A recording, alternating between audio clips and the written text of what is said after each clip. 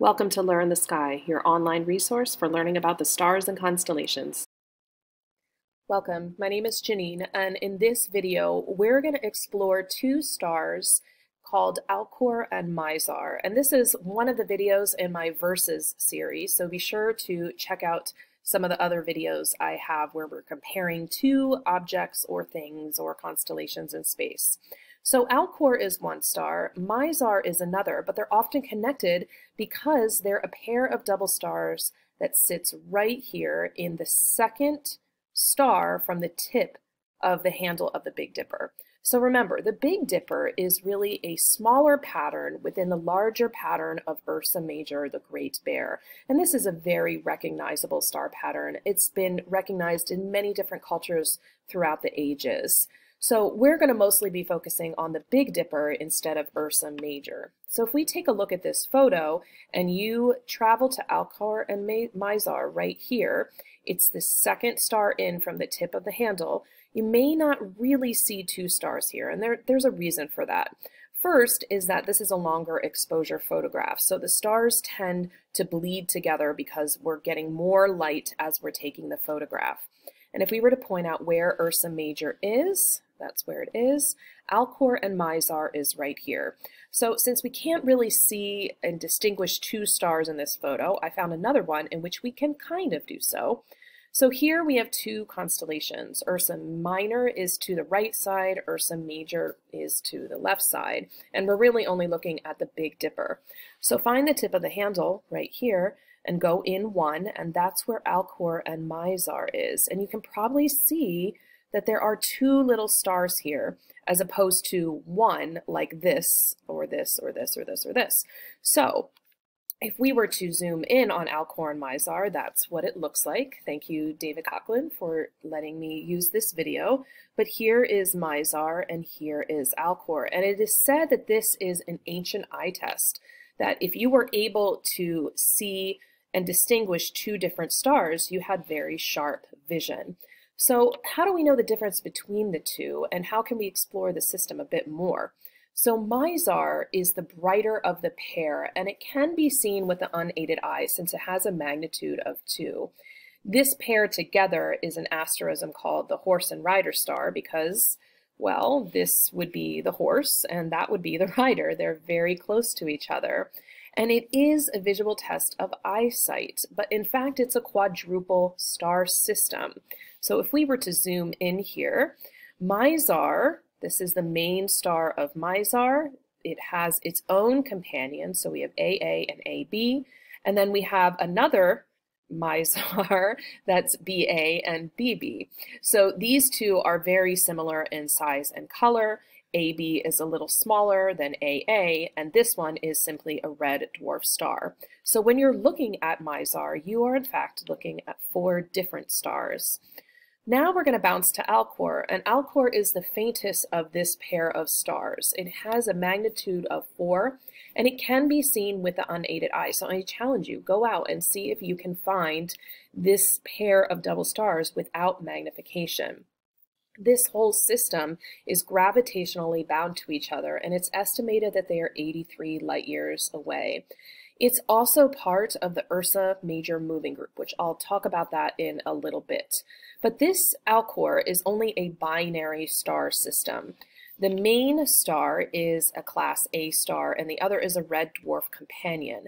So very similar to Mizar B system, Alcor A is the main sequence star here. It's whitish in color. And then Alcor B is the smaller red dwarf star. So we're really looking at a sextuple system here where there are 6 stars in one system that's estimated to be between 80 to 83 light years away. So when I do anything comparatively, I always use a Venn diagram. So that's what I'm going to be carrying out in these Versus videos. So what's the similar things between these two stars? First is that they are stars. They're both located in Ursa Major, and they both are multi-star systems. But they're different in the sense that Mizar is a quadruple star system, which are really 2 sets of binary stars that are going around each other. It is the brighter star, and it's much larger. Mizar has at least 2 solar masses, so twice the size of the sun. Alcor is a binary system, not a quadruple system. It's the dimmer star at 4th magnitude, and it is a much smaller star at only 1 solar mass when you compare it to Mizar.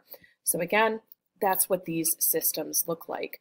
Now, I mentioned earlier that Alcor and Mizar are part of something called the Ursa Major moving group, and this is a group of stars that are moving together through space, and the core of it is located about 80 light years away. So all the stars that are highlighted in red right here, these group of stars are moving together. It shows you the motion of the stars in the Big Dipper. So this is what the Big Dipper looks like today, but it won't always look like this. Over time, because of the motion of these stars, this star pattern will change, but it won't happen in our lifetime. It's expected that the Big Dipper will look like this in 50,000 years because of the apparent motion of these stars. So we're about to wrap up Alcor versus Mizar. I hope you are able to understand the differences, but also the similarities between the two. So you can find Alcor and Mizar. Here I have a star map of Ursa Major. So remember, it's the second star in from the tip of the handle, and I challenge you to try to find 2 little stars here. I myself don't have really great vision myself, but I'm still able to look at it and see 2 stars, and it's even better when I spend more time outside and allowing my eyes to adjust to the darkness. So again, Alcor and Mizar located right here. This isn't the greatest picture to show you, so I've got a few others just to hammer the concept in. So here we have the Big Dipper right here, and there is Alcor and Mizar. And even as I'm looking at this, I can see 2 little pinpoints, and that is Alcor and Mizar. If we take a look at this photo again, I think I showed this one earlier. There's where Alcor and Mizar is, the horse and rider star. Here we've got one more picture. I love this one because it really zooms up in on this picture. This is a picture from NASA that was taken of the Big Dipper. And here you can see Alcor and Mizar.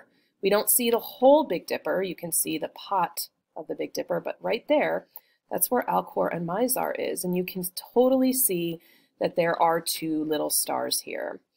So we've come to the end of our versus video about Alcor and Mizar. These are visual binary stars, and it's the second star in from the tip of the handle of the Big Dipper. The brighter star is Mizar, it's the quadruple system, while the dimmer star is Alcor, that's the binary system. And the history behind these 2 stars is that they were really used as a visual acuity test. If you were able to see 2 different stars, it meant you had really good vision and sharp vision. So thank you so much for watching. I hope you'd enjoyed this. Remember, it takes time, patience, and practice to view the stars. So keep going outside, give yourself some time so your eyes can adjust to the darkness, because you're going to end up seeing a lot more stars. Thank you so much for watching, and as always, keep looking up. I wanted to take a quick moment to say thank you to David Coughlin for allowing me to use one of his photos of Corona Borealis. You should go check him out on Twitter. He's got some amazing pictures of the sky. Thank you so much, David. If you're new to this channel, be sure to click the subscribe button and hit the bell for notifications about all new videos. If you'd like to learn about the sky in greater detail, be sure to visit my website. I've got some freebies for you to download, as well as online lessons and classes for you to experience. So be sure to check them out.